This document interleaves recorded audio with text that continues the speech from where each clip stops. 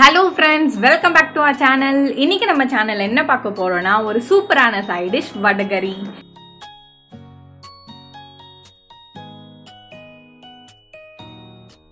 இதுதான் நீங்க நம்ம சேனலை ஃபர்ஸ்ட் டைம் பார்க்கறதா இருந்தா சப்ஸ்கிரைப் பண்ண மறந்துடாதீங்க. சரி வாங்க வீடியோக்குள்ளார போகலாம். இதுக்கு தேவையான இன்கிரிடியன்ட்ஸ் என்னென்னு சொல்லிட்டு பார்த்துடலாம். இன்னைக்கு நான் ஒரு பிக் சைஸ் ஆனியன் வந்து எடுத்திருக்கேன்.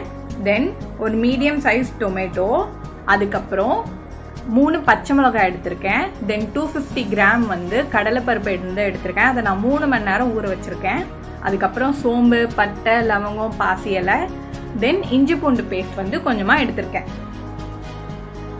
இப்போ நம்ம ஊற வச்சுருந்த கடலைப்பருப்பை நம்ம மிக்சியில் போட்டு அரைச்சி எடுத்துக்கலாம். இங்கே பாருங்கள், இந்த மாதிரி அதை ஒரு 1 பாதியமாக அளவு வந்து உங்களுக்கு தெரியும்ல, 1 பாதி அளவுக்கு வந்து கடலைப்பருப்பை அரைச்சி வந்து எடுத்துக்கோங்க. இப்போ நம்ம வந்து இதை ஆவி காட்டி எடுக்க போகிறோம். சில பேர் வடை மாதிரி போட்டே அதை வந்து அதில் குட்டி குட்டியாக கட் பண்ணி போடுவாங்க. பட் நம்ம வந்து ஆவி காட்டி வந்து அது கூட மிக்ஸ் பண்ண போகிறோம்.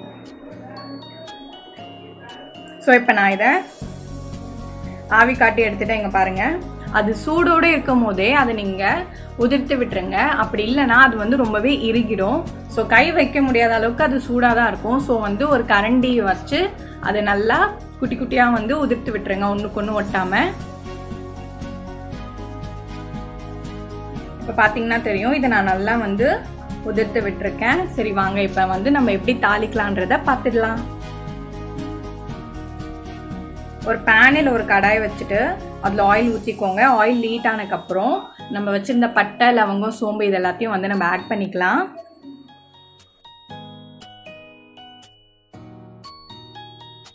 அது எல்லாத்தையும் போட்டு அது ஃப்ரை ஆனதுக்கப்புறம் இப்போ நம்ம வச்சுருக்க ஆனியனை இது கூட ஆட் பண்ணிக்கலாம். தென் பச்சை மிளகாவையும் இப்போவே வந்து ஆட் பண்ணிடுங்க.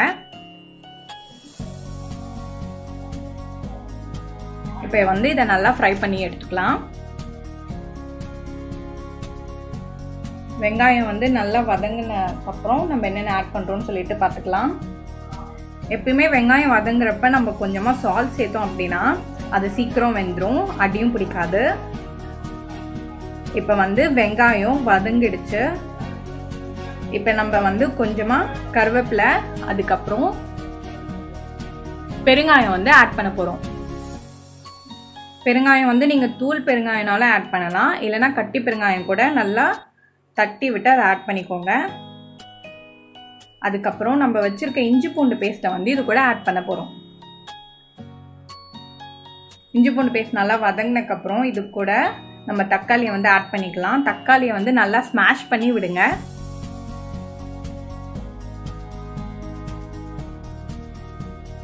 இங்கே பாருங்கள், வெங்காய தக்காளி வந்து நல்லா ஒன்றோட ஒன்று சேர்ந்து வந்திருக்கு. தக்காளியை வந்து நல்லா ஸ்மாஷ் பண்ணி விட்டுக்கோங்க. இப்போ நம்ம இந்த நேரத்தில் இது கூட வந்து மசாலா வச்சுருக்கதை வந்து ஆட் பண்ணிக்கலாம். நான் இன்றைக்கி 1.5 table spoon red chilli powder எடுத்திருக்கேன், 1 ஸ்பூன் கரம் மசாலா அண்ட் கொஞ்சமாக மஞ்சள்தூள் வந்து எடுத்திருக்கேன். இப்போ இதை 3த்தையும் நம்ம இது கூட ஆட் பண்ணிக்கலாம். ஆட் பண்ணி அதோட பச்சை ஸ்மெல் போகிற வரைக்கும் நல்லா வதக்கிக்கோங்க.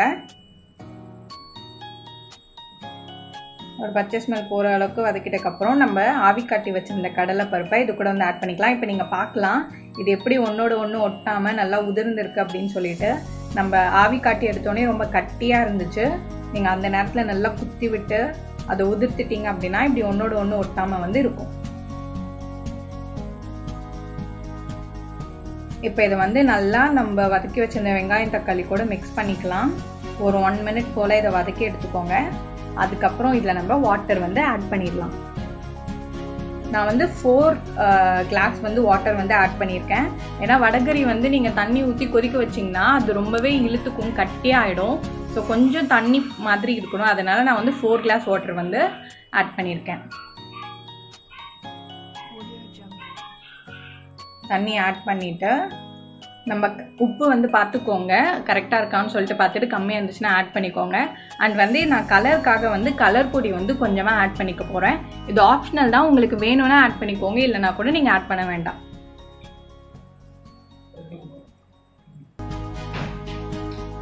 கலர் பொடி ஆட் பண்ணிவிட்டு இப்போ வந்து இதை க்ளோஸ் பண்ணிடலாம். நம்ம க்ளோஸ் பண்ணி வச்சுட்டு ஒரு 10 minutes கொதிச்சக்கப்புறம் இது இப்போ நம்ம ஓப்பன் பண்ணி பார்க்கலாம். அது வெந்திருக்கும். இப்போ அது கொதிச்சிடுச்சு பாருங்க. அவ்வளோதான். இப்போ கொத்தமல்லி ஆட் பண்ணிக்கோங்க. அவ்வளோதான், நம்மளோட வடகறி வந்து ரெடி.